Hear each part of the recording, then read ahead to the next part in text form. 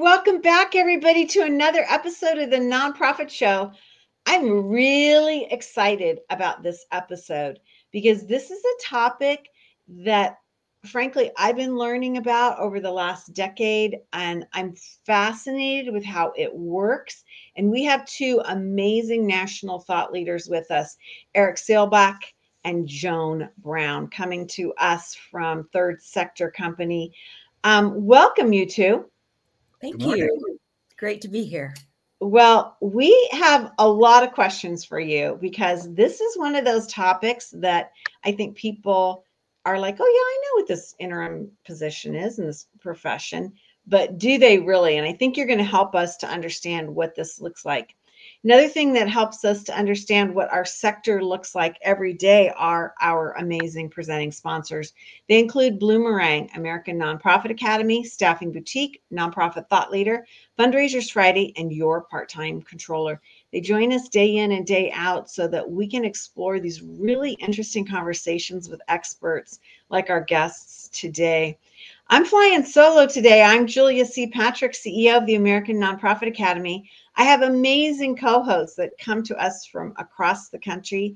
They are incredibly diverse with the slice of practice that they have within the nonprofit sector. They come from all different areas of our country, and they are just marvelous, marvelous minds. And so I know you've been able to get to know them and love them as I do. But I get our guest today by myself. So Joan Brown, welcome. Third Sector Company. You can learn more about Joan and her work at thirdsectorcompany.com. And Erick Seelbach, nonprofit consultant extraordinaire and coach. Now, you know, Erick, I have a place in my heart for coaching. It's a good thing. It is a good thing. Yeah. And, you know, my husband pointed out to me years ago that if you turned on any professional sporting event from amateur to the pros, you would see a lot of different coaches, nutrition, mindset, muscles, batting, fielding, whatever it is, right?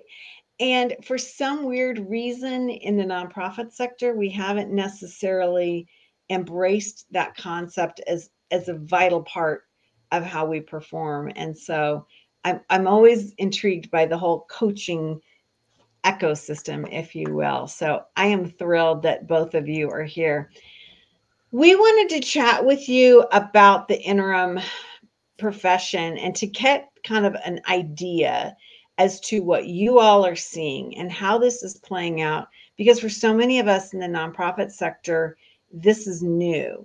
So Joan, I'm going to start with you and ask you, what is an interim professional? Like, how does this work? That's a great broad way to start this discussion. We could talk for a long time about that.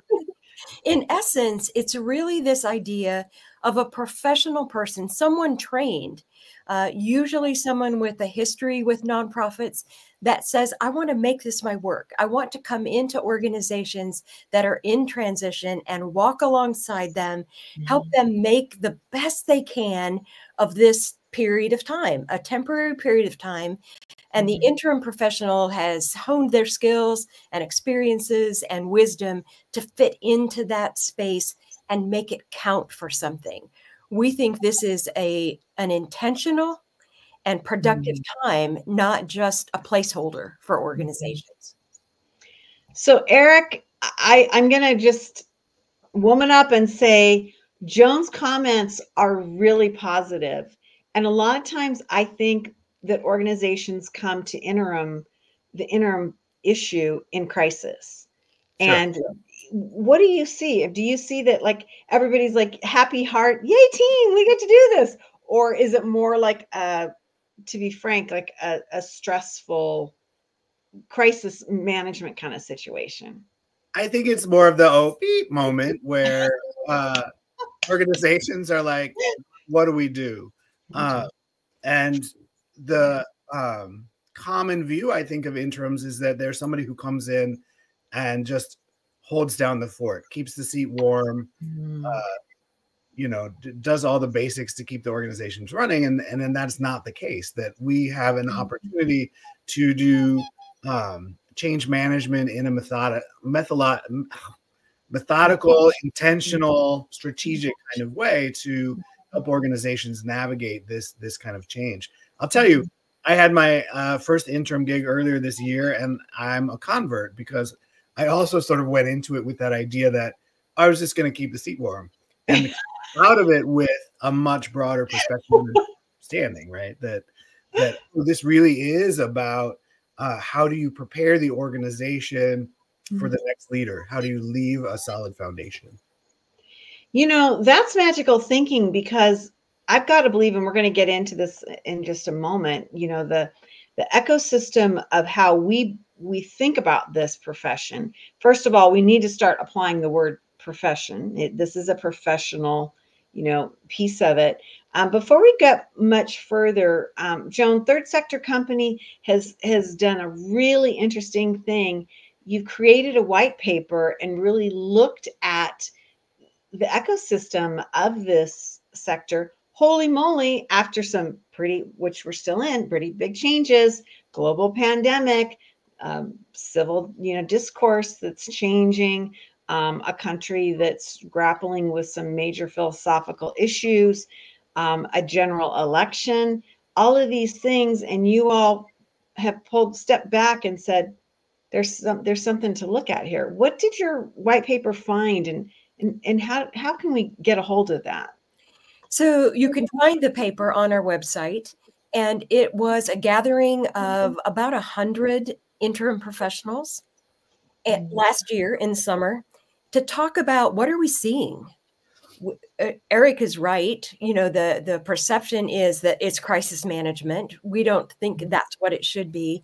And so this paper brings together all that we learned from these interim professionals, what they saw in real life experiences, what they're learning, what they think interims need to be focused on.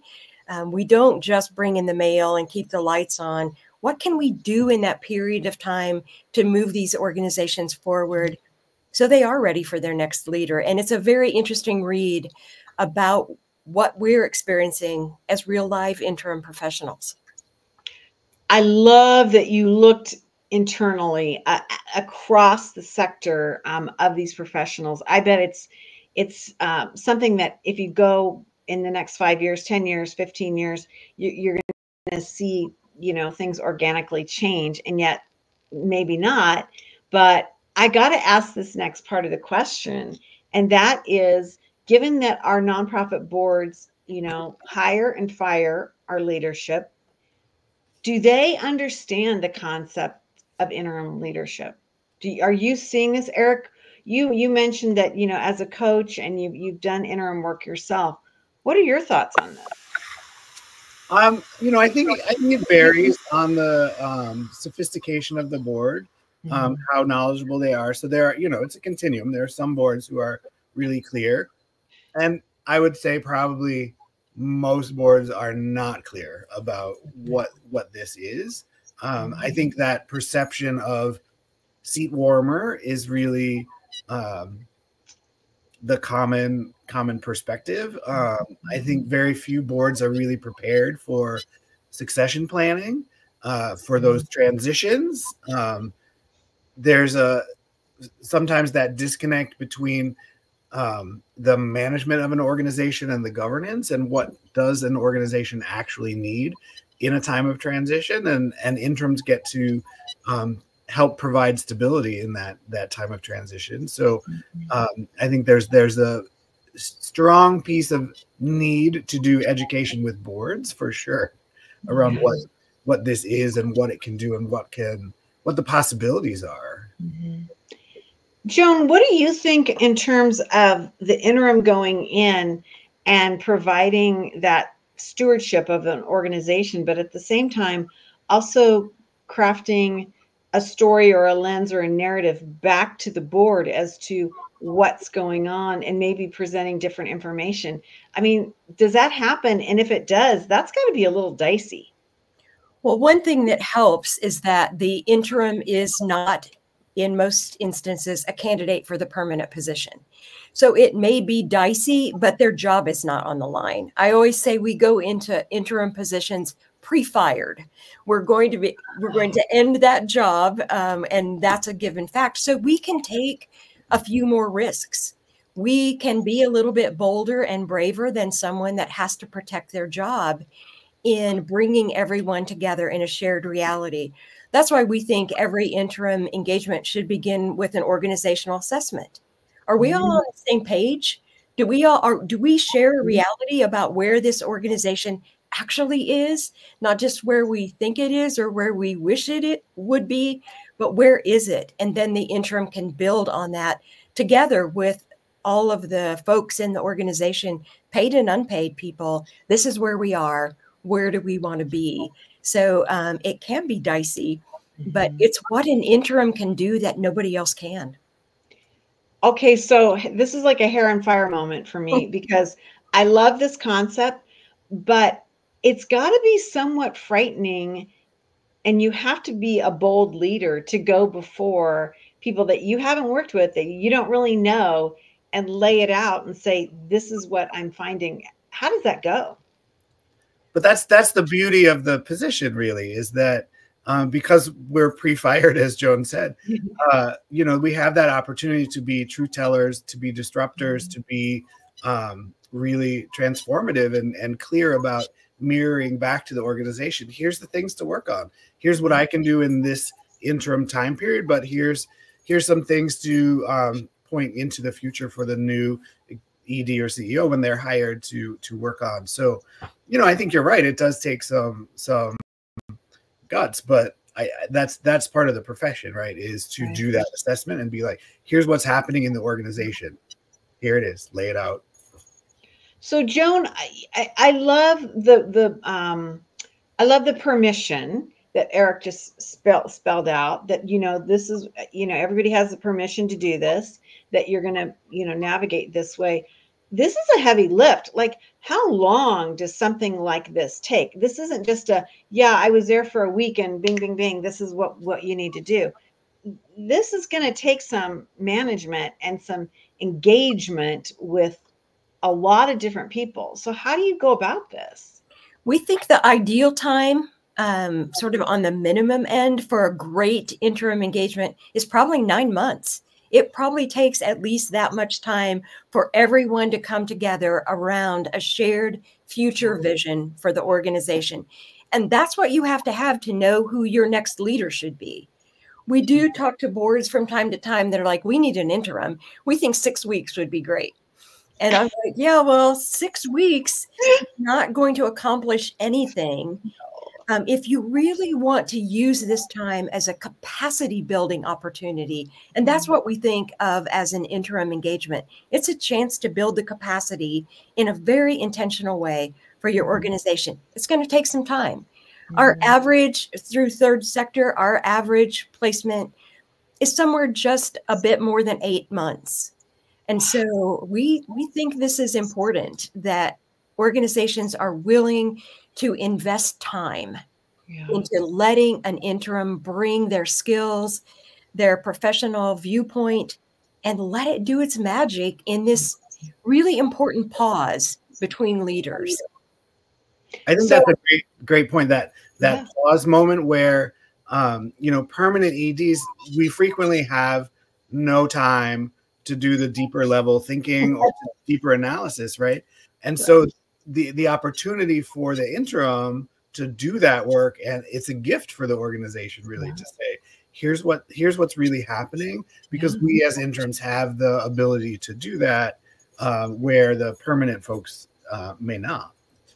So, Erick, it almost sounds to me like a lot of this work could dovetail into, if you will, a job description for that next CEO coming on that maybe hadn't really existed, or it has changed in that interim period. Do you ever see that? Well, I think, that's one of the things that we believe, is that part of the role of the interim is to help the organization understand what exactly they need in the next leader. So that is part of the interim process, for sure. Wow. I'm absolutely fascinated by this. And the original question that we had was about the board understanding what the concept is. We said in the green room, you know, you might understand the English word interim, but you don't really understand the concept of the profession. Joan, I got to believe that throughout the tenure of an interim, this is not a one and done educational piece, that they're having to, you know, keep going back to the board and explain what they're doing and how the process is going. Is that true? Or is it just everybody buys in? It depends. Mm-hmm. It depends on the board. And some boards really get this interim concept. Some people have experienced it in their faith communities, because houses of worship very often have interims, and that goes way back hundreds of years. So we might have experienced it, but in some other way. Some boards do struggle with the concept. If this is your executive director for this period of time, they're going to run your organization while they're helping you understand about the kind of leader that you need next. It's a dance. And if everybody's invested in it, it goes beautifully. And we love to see that. And there are always adjustments along the way on everyone's behalf. Sure. The interim has to adjust to an organization they've not been in before, staff members, volunteers, boards, and boards have to adjust to this idea of a temporary leader that's going to help them reach a place they might not have ever reached by themselves. So this just makes me think about like community issues. So Erick, if you're both in the Seattle area, is that No. true? Okay, I'm Correct. sorry. I am. Okay. Yeah. Joan, where are you coming to us from? I'm in Fort Wayne, Indiana. That's right. You told me that. Okay. So let me ask the two of you, from community to community. Erick, you probably live in a community where interims are part of the nonprofit management ecosystem. Joan, are you? In my community, it is a growing idea, and I think this might be true throughout the Midwest. What we typically see are when an organization is in need of an interim, perhaps a board member might step into that position, or a staff member might be elevated to that position. And I'm not saying that never works, because we certainly see instances where it's very well done. But both of those instances provide some complications that are not present when you hire a professional interim. So we always encourage organizations to look at all the options. Mm-hmm. So Erick, what about you? What do you see in your community? Because it seems to me like if other nonprofits are getting on board, it's going to be easier for the other organizations down the road. What is it in your community? I think I would agree with what Joan said, that it's the same, that it's a growing awareness of interims. I think because third sector has done a lot of work up here, and there are other folks who do interim placements, that there is growing awareness, but it's not, I don't think it's to the level that we would like to see. Sure. You know, we're facing a leadership crisis, which is so many of us left our ED or CEO positions during the pandemic. We have sort of an aging leadership cohort. And so in the face of that crisis, I think having more awareness of the intrinsic possibilities and magic of interim professionals is really a good thing, no matter what. Yeah, I think it's such a healthy thing to step back and, to your point, Erick, really address the silver tsunami, the change of demographics, the aging population, and how we are bleeding off 1.8 million nonprofits in America.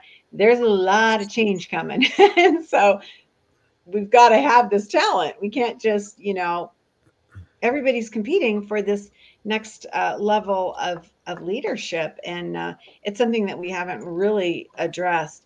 Let's talk a little bit about best practices for interims. You mentioned, which is riveting, right off the top, if you are engaged as a professional interim, you should not be also a potential candidate unless you recuse yourself.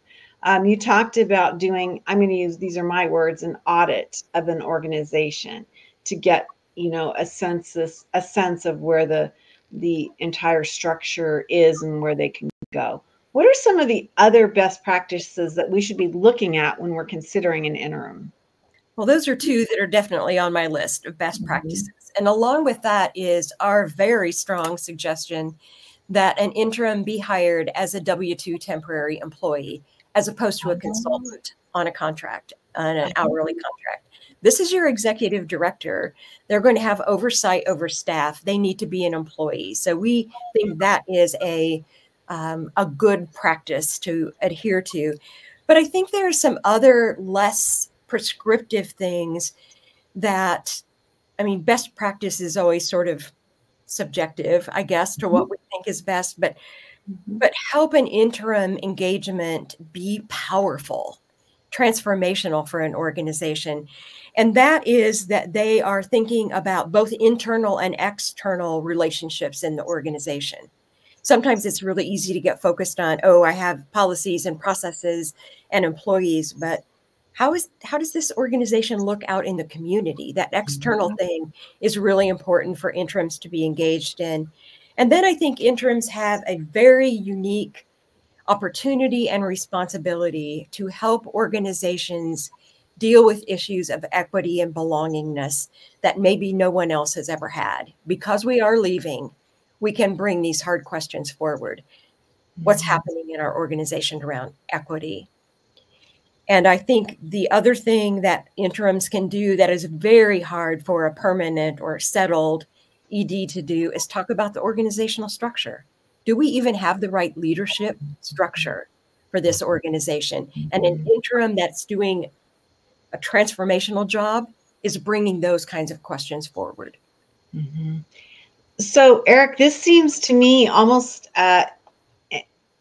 like a coaching method as well. You know, that these are really big topics and exploration. How do you see this playing out with these best practices? Well, think about it this way. You know, I think one of the common views, if it's not, oh, the interim is going to just keep the seat warm, the other common view is they're going to come in and fix us. Yeah. Right? That's not it either. Right? Okay, We can't really fix an organization in 9 months.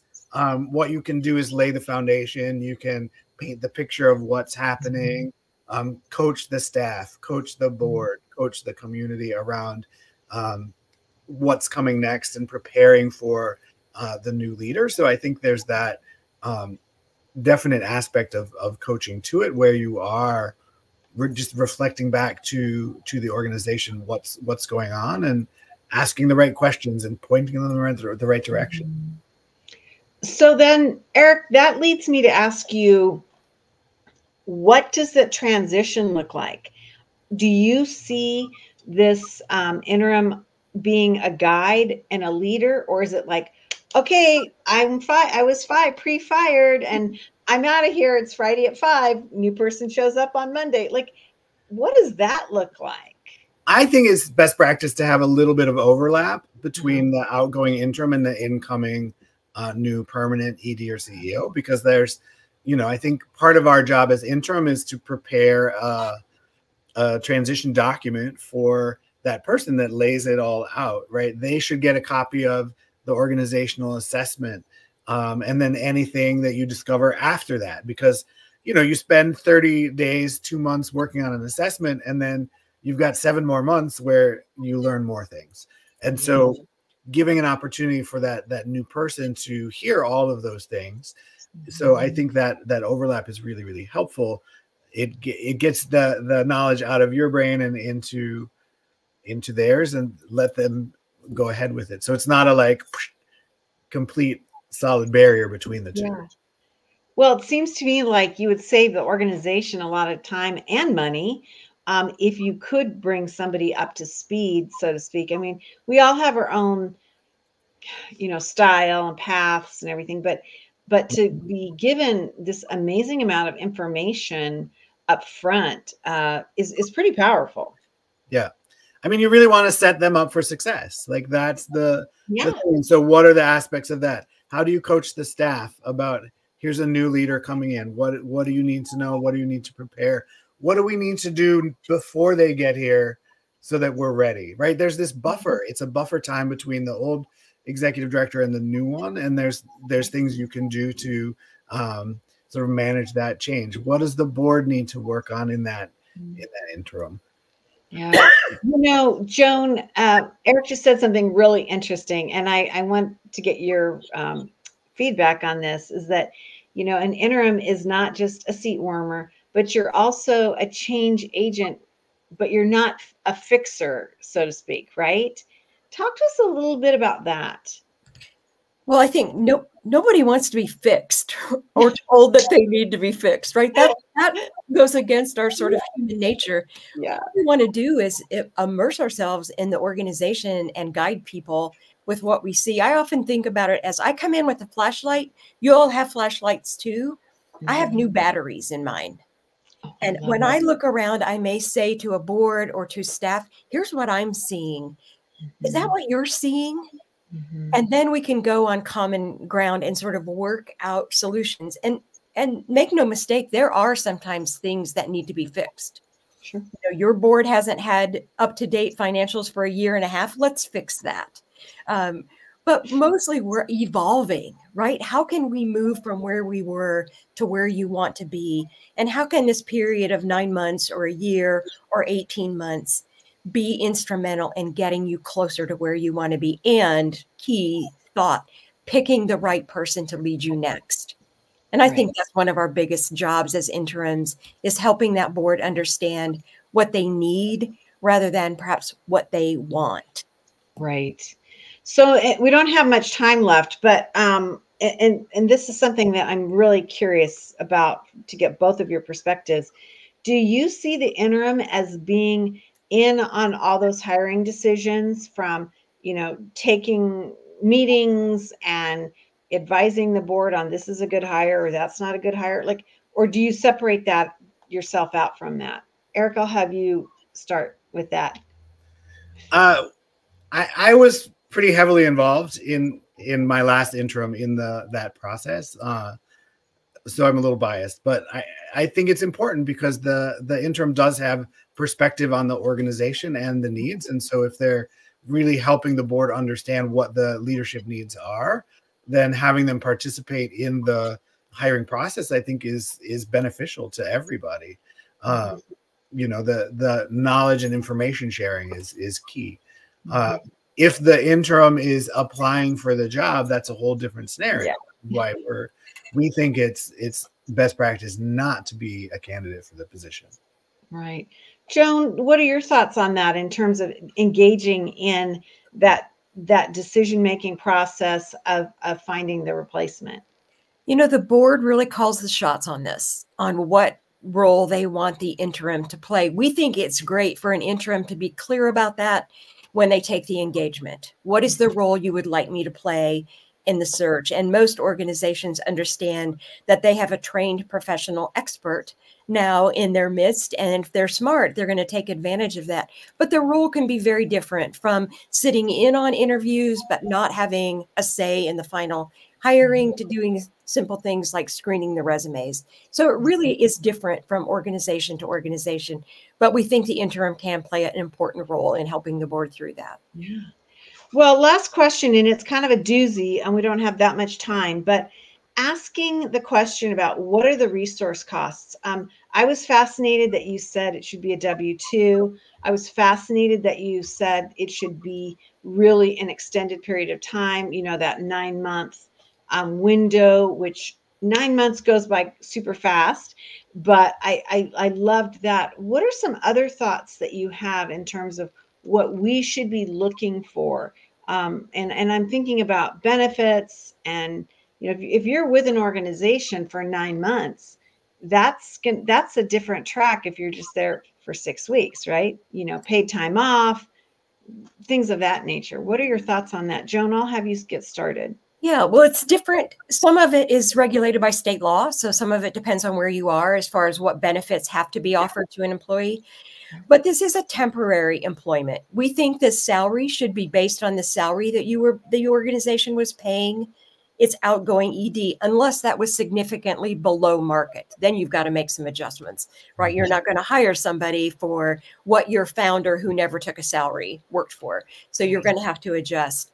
Benefits generally don't include health insurance or retirement benefits, because even if you're there for 9 months, nobody wants to change their health insurance every 9 months, right? And so most interims have that taken care of in some other way. That's a savings to an organization.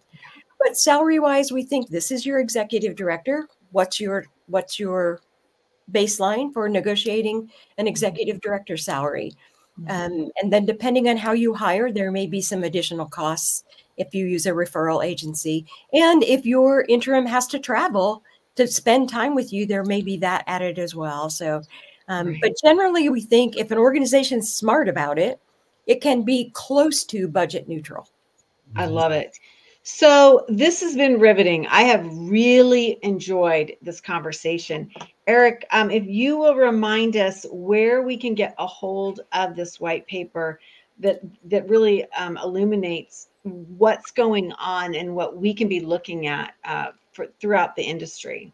Yeah, it's a great white paper. You can find it on the website, thirdsectorcompany.com. Great.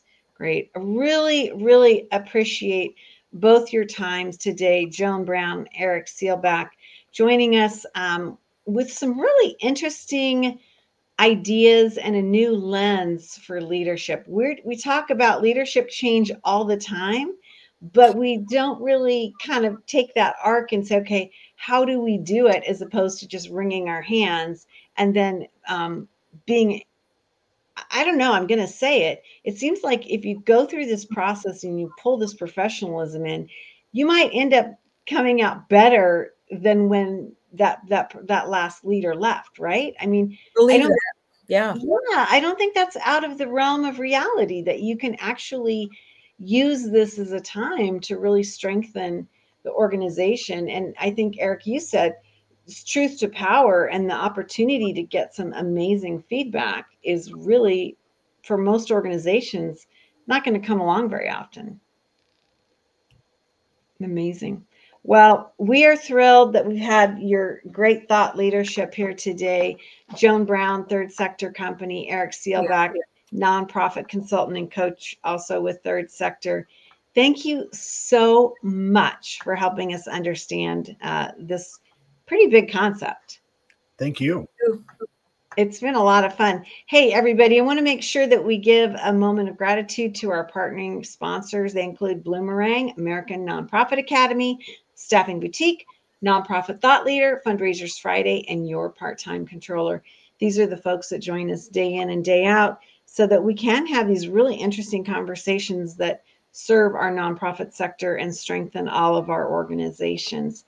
As we leave each and every episode, we leave with this mantra.